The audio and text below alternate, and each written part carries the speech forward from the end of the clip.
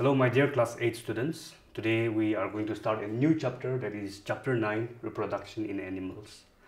So these are all the life processes. Okay, now in class 7 we have studied about respiration, right?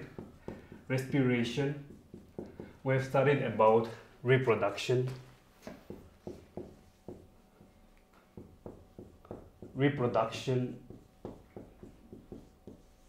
of plants, right? Reproduction in plants, and then we have also studied about circulation.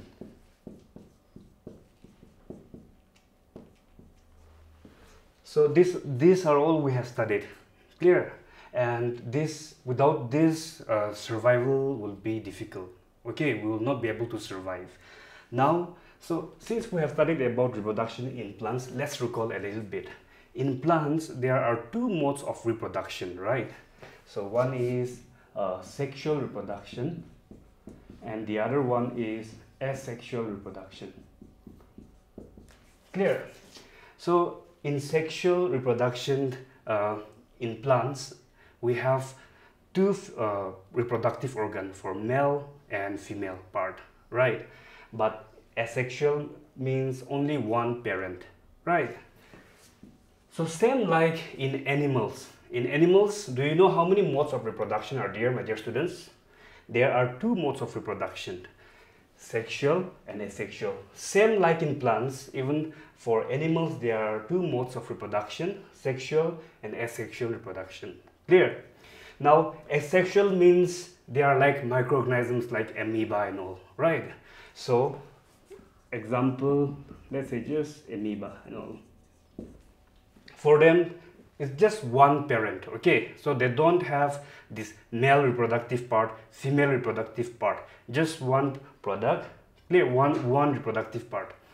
Now, for sexual mode of reproduction, there are two modes, like in plants, that is female reproductive part and male reproductive part. So we will study all this in details today. Clear? So now we'll study about reproduction in animals. Clear? So first let's study about humans. So students, we're going to start about reproduction in animal. First we'll discuss about sexual reproduction.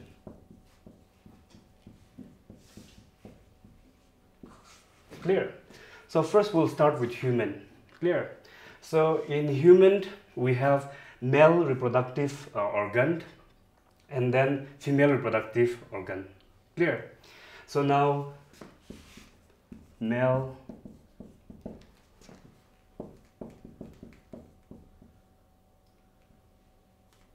So my dear students, under sexual reproduction in humans, where we will first study about male reproductive organs and then female reproductive organs. So now the same like in plants, under the male reproductive organ, male produces a male gamete known as sperm, okay, and female produces a female gamete known as egg or ova, okay. So this sperm and ova that fuse together to form a zygote. Clear? So this is how an individual is produced. Clear? So now let's study about the male reproductive organ. So we have testes, okay? We have testes, and then this one we have two pair of testes, okay? And then here we have sperm ducts. Clear? And then penis. So in class 10 you will study this in detail, and for class 8 it's just a general part. Clear? In general part. So now if you pay attention and if you understand this reproduction, the steps properly, then in class 10 it will be very easy for you. Clear? So students, you can look here. This is the pair of testes. Okay, this is the pair of testes, and then this testis is where millions of sperm are produced from these testes. in male. Okay. Now from here,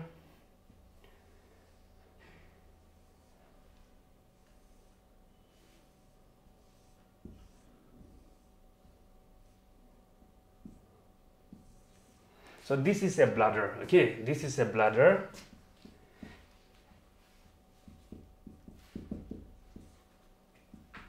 And then this is a sperm duct.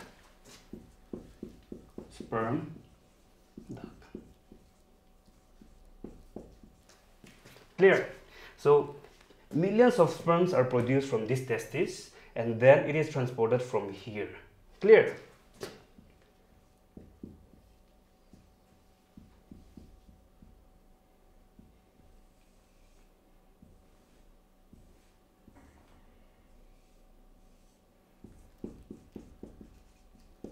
And so this is the penis. Clear?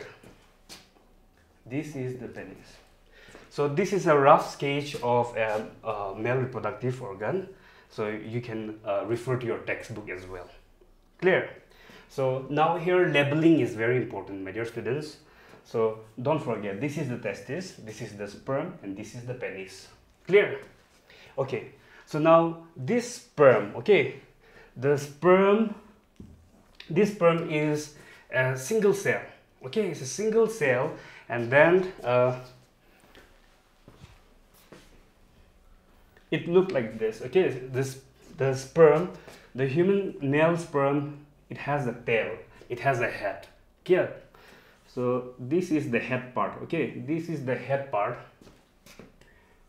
and then this is the middle piece.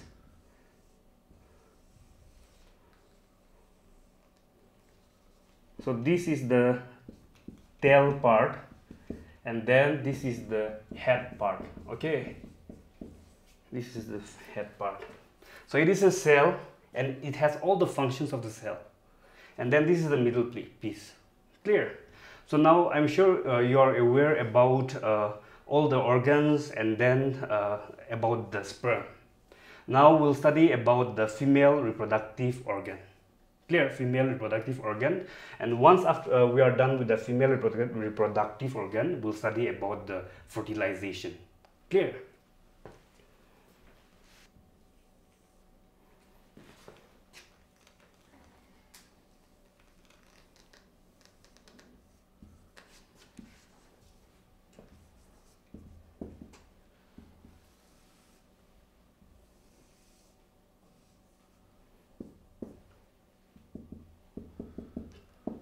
Students, this is a rough sketch of female reproductive organ. Okay, now here the important organs that you have to know is this is the ovary. Okay, this is the ovary, and then this one over here, this one is the oviduct. Okay, oviduct.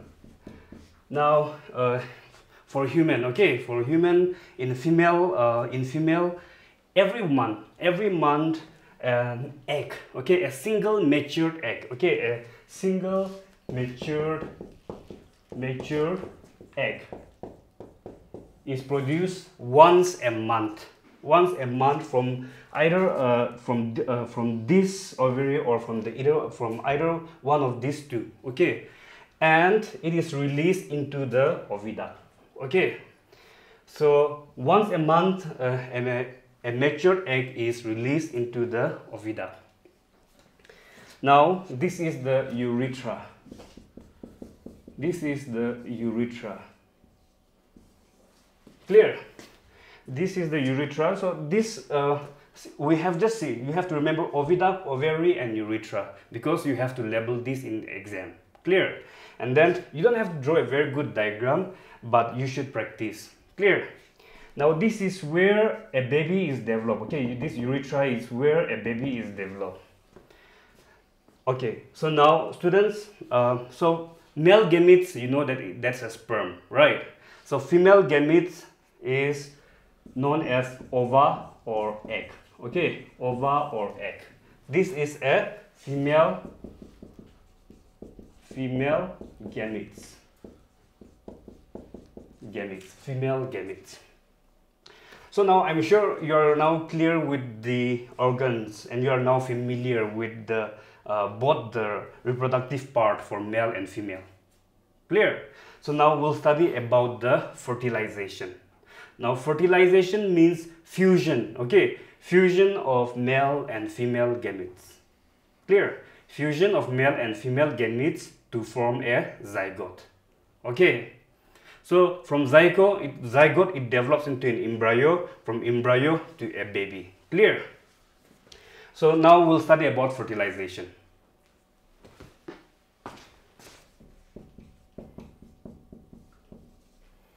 Okay, so students, like I have said, in fertilization, now fusion of male and gametes will take place, right? So now this take place like during the sexual intercourse. Clear? Now here, this is the egg. Okay, this is the this is just rough sketch of an ova. Okay, egg. This is a female gamete, and they also have a nucleus inside. Clear? Nucleus inside. Now what happens is that during the fertilization, okay, now after the intercourse, what happens is that the sperm, millions of sperms are produced, like I've said, right? So now what happens is that the head part will be here. So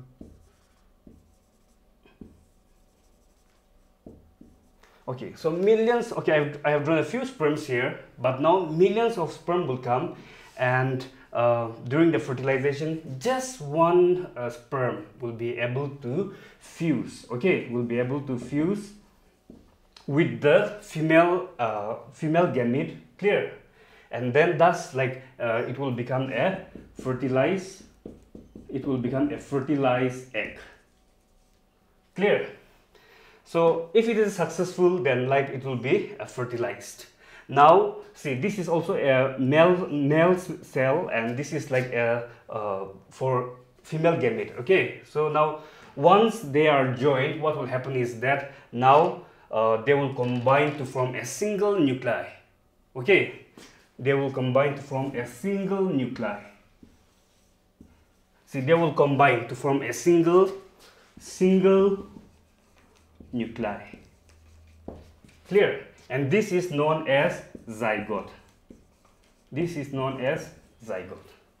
Clear? So fertilization is the first step for reproduction. Clear? Fertilization is the first step for reproduction. Now see, zygote is already formed. Clear? Now zygote is already formed. Now in your textbook they have also mentioned about a test tube baby, right? So now there is many misconception about test tube baby. A human baby cannot grow inside the test tube. Clear?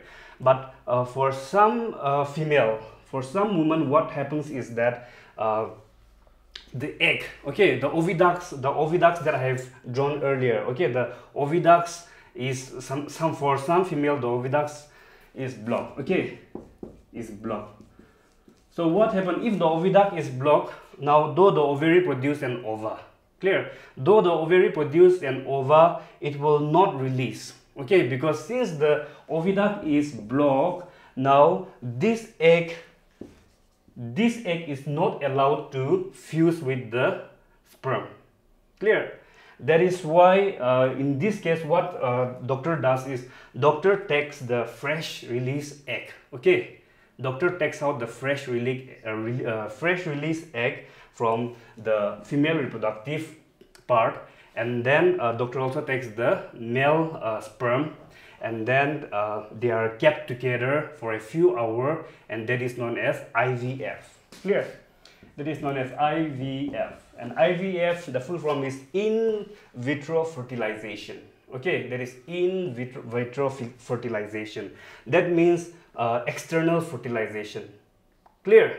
Since the fusion is not happening inside, now the external fertilization is taking place. Clear? Now in this case, what happened? They are kept for a few hours, and if the fusion take place, clear? If the fusion take place, then what the doctor does is, now the zygote is kept for around a week. Okay, around a week, and after a week it is placed inside the female urethra. Clear? That is how a baby is developed.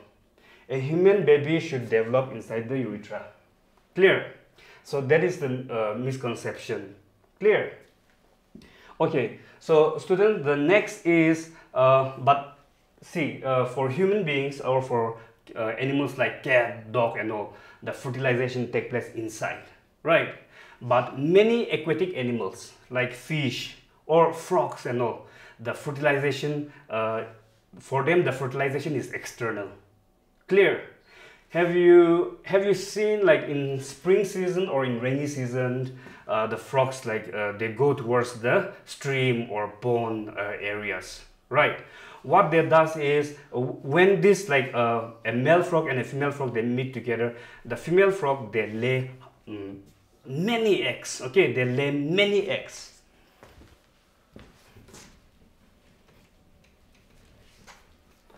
The female frog, they lays many eggs, but unlike, see, we have seen in these eggs are not covered with a shell. Okay, these eggs are not covered with a shell, but these eggs are covered with a jelly-like. Okay, jelly-like, just to protect this egg. Now, this is how the external fertilization take place for some aquatic animals. Okay, so though animals, under animals, the mode of reproduction is very different. Clear? So tomorrow we will talk about we'll talk about the different stages. Okay, from now today we have talked till we have discussed about zygote, right, till zygote. So tomorrow we'll talk about the embryo, and from embryo to human baby, how it is till the end we'll talk about. Clear? So thank you so much, students. Make note of everything. See you in the next class.